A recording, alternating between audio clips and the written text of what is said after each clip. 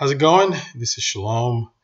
I'm just making a follow-up video to some of my real estate talk. So, as I mentioned before in the other real estate talk videos, I was in the flipping business when I got into real estate. Started off as an agent working for my broker, who primarily was into flipping. And part of my job was, one, finding the properties that we could buy at a great deal, that we could buy cash.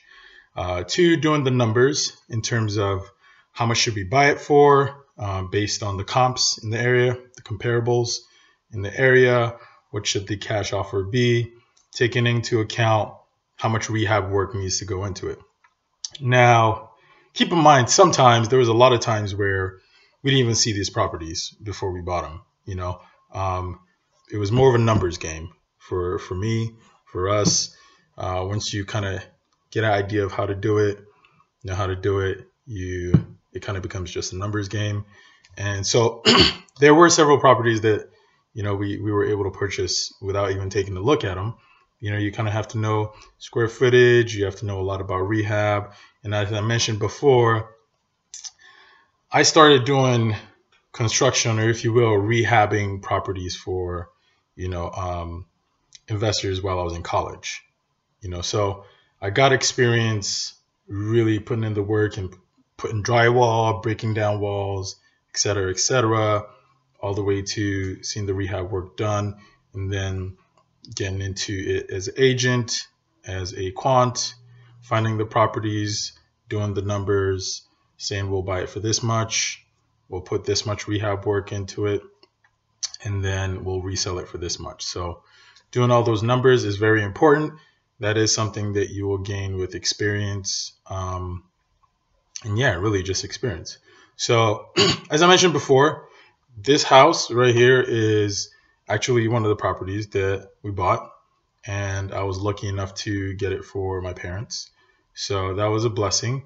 When we initially got this property, one of the main things why we were able to get this property was there was a lot of damage inside. And so when you have a lot of damage in the property, it becomes a liability for the bank.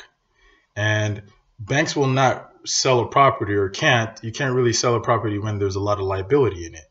So here's what I'm talking about. These railings that you see, I actually put these in myself. When the market was bad, a lot of people were pissed off that they were losing their properties and their homes. And some people decided to do a lot of damage in it before they left, so that the bank can't resell it on the retail market. And at that point, the bank can either rehab the property themselves and then sell it, which they're not in the business of doing, or they find somebody that will buy it cash and will do all the work and is fine with doing that. So I found this property. There was a lot of damage in the kitchen. It's a two-story, initially a 3-bed, 3-bath, and all these railings weren't here, all of them, everything all the way downstairs. There was no railings whatsoever. The previous owners had destroyed it. There was a lot of damage in the bathroom, damage in the kitchen. So they put in quite a bit of work before they left. So when I got the property, I got it at a good deal. However, I did need to, fix this up for my parents before giving it to them. So yeah, if you guys have any more questions about real estate and specifically real estate investing, leave a comment, send me a message. I'd be happy to talk more about it and my experience in it. I'm no longer day-to-day active in real estate. However, it's something that I love and will do for the rest of my life. That's the nice thing about real estate. You don't really need to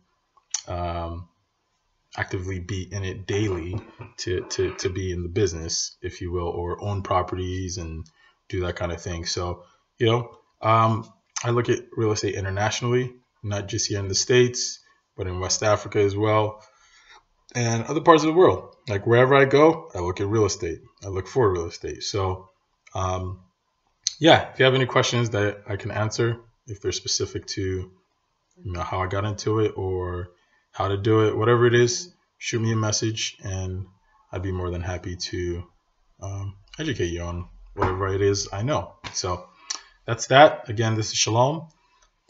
Make sure to subscribe to my channel, and I will be doing more real estate talk at some point. So thank you and see you soon.